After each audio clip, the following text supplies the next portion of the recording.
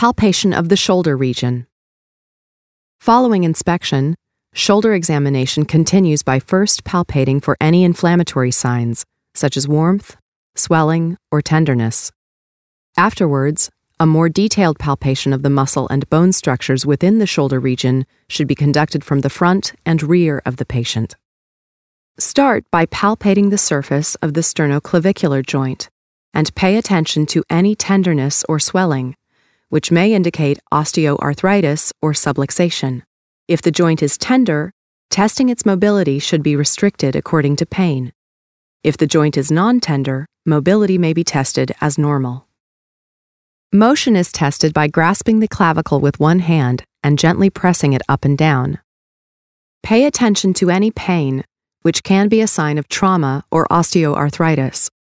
Abnormally increased mobility may also be a sign of trauma or a connective tissue disorder.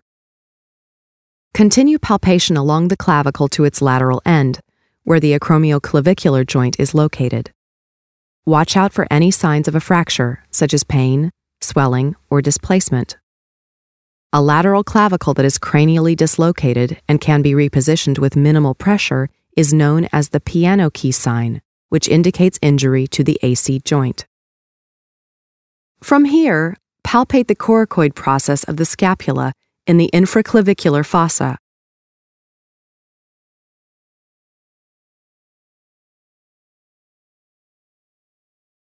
The process can be located as it moves with the scapula while the arm is flexed forward.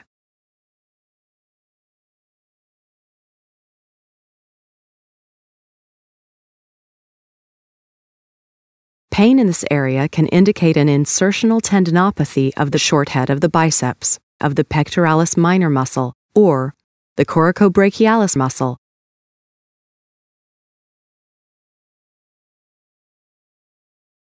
Proceeding from this point, palpate the greater tubercle. Tenderness in this area may indicate pathology of the rotator cuff muscles inserted here, which include the supraspinatus, the infraspinatus, and the teres minor. The greater tubercle can be felt by slowly rotating the upper arm in and out. Lastly, important points on the scapula should be palpated from the rear. These include the scapular spine, its medial border,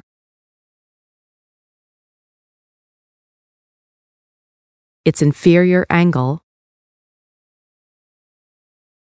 and its lateral border. Muscular atrophy and noticeable shoulder malposition can suggest nerve damage or acute brachial neuropathy, otherwise known as Parsonage-Turner syndrome.